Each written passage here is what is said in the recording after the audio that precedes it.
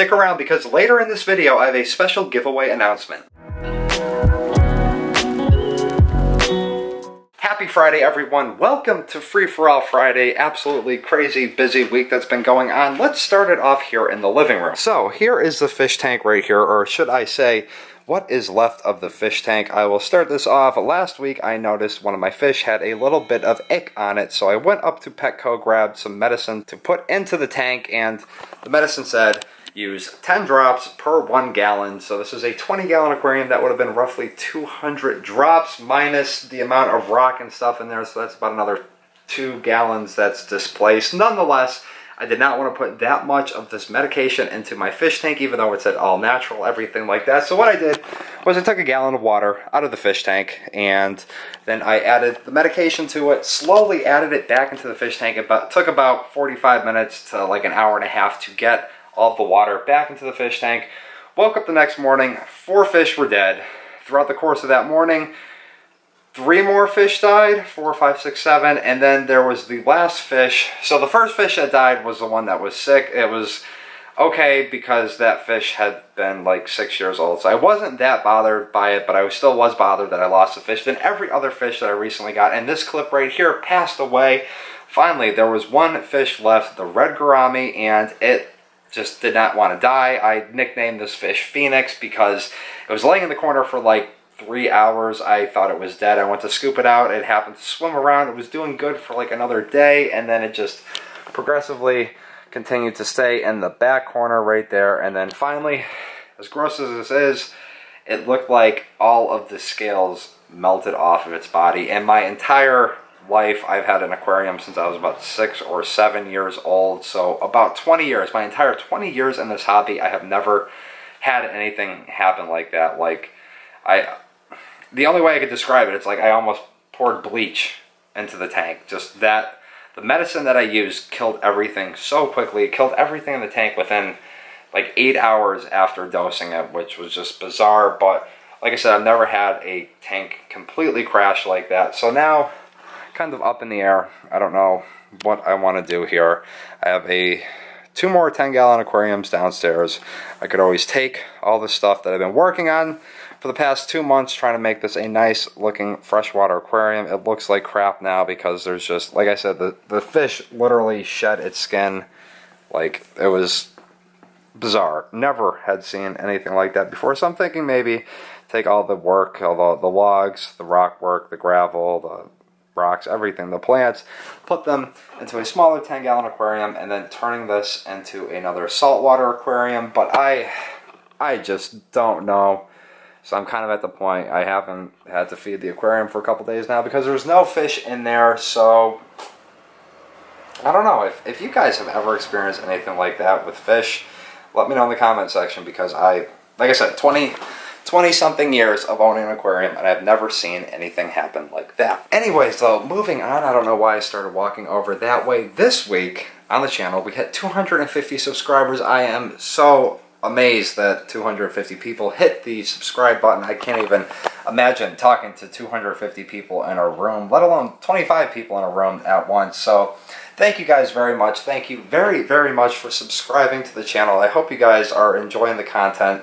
Don't ever be afraid to just leave a comment. If you don't like something in a video, if something annoys you, just leave it in the comment section, because it could annoy other people as well. So yeah, but moving on, as a way to thank you guys, a way to show that I appreciate you watching, sticking here and everything, I figured it's time, I'm gonna put you down here, to do another giveaway. Uh-oh, you're gonna fall. I haven't done a giveaway in a little while. It's been, I think the last time I did a giveaway was towards the beginning of the summer. So right now, all you have to do for this giveaway is be subscribed to the channel, leave a comment down below letting me know that you guys want to win an Amazon gift card. I figured that is what we'll do for the giveaway for this one. I did a couple other ones in the past where I did like a Google Chrome, I did iTunes gift card, stuff like that. It just seems, for everybody's sake, that Amazon is a good place to get a gift card to. So yeah, if you want to win that, let me know by commenting down below. Be subscribed to the channel. Give this video a thumbs up button, because it's